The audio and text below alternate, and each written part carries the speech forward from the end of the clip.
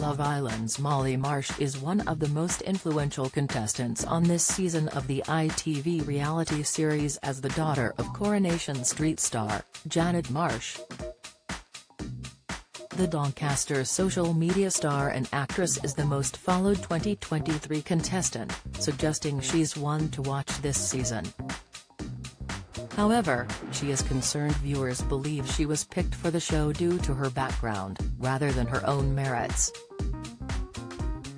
She has been in the dating show's Villas twice already, but is adamant she earned her place fairly. After visiting the villas in Majorca and South Africa on trips organized for social media influencers, she is prepared to face some backlash. The 21-year-old told The Sun, "Being in the industry, I know the good that comes with it, I know the bad, and I've had a bit of both already. It is in my blood really.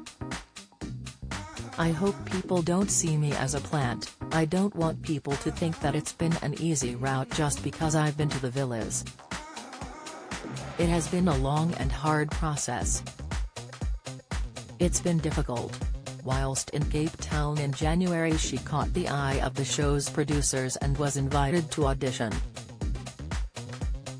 Don't miss. Carol McGiffin claims Philip Schofield is taking fall for ITV. Interview. TikTok prankster Mizzy snatches Newsnight host Kirsty Works water. Video. BGT viewers brand show a fix as they vow never watch again. Discussion. Her mum Janet was in 3 Coronation Street episodes between 2005 and 2009, playing different guest characters.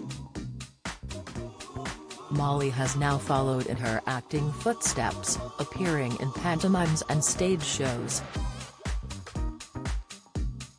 The bookies have Molly at odds of 11/4 to finish as the top girl, making her the favorite to win the 2023 series.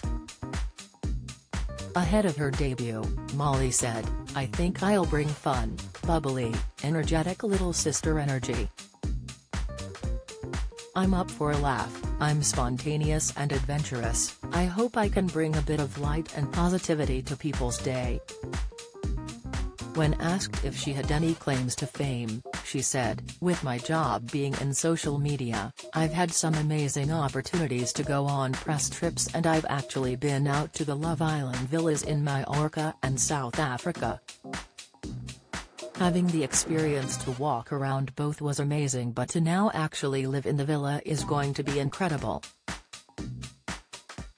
She felt it was ideal timing to take part in the show and the perfect way to find someone. "I don't go out and party and I don't use dating apps, I'm actually quite old-fashioned, so there's no better way to meet someone by going into a villa in the sun with the potential one in there," she added.